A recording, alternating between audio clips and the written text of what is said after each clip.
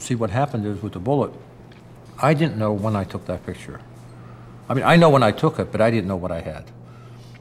When I took it, like when he raised the gun to shoot him in the head, I didn't know he was going to do that. I thought he was going to threaten him with his pistol.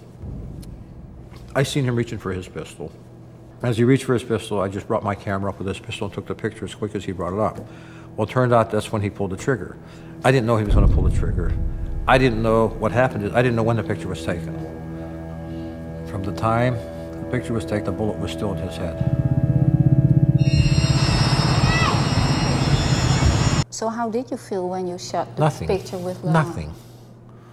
No, I felt absolutely nothing. It was, when I did the picture, I stopped back at the AP office and I handed him this roll of film. And I said, I think I got somebody killing somebody. And I went out to lunch. It was that simple.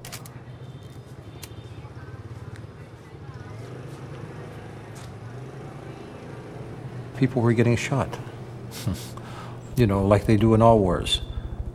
And it's expected. If I got killed, I was killed. I've seen so many people die. He was one of many people who were killed that day. And when I took the picture, it was, so what? Anybody there could have taken the picture. I had nothing to do with that. It happened and I was there.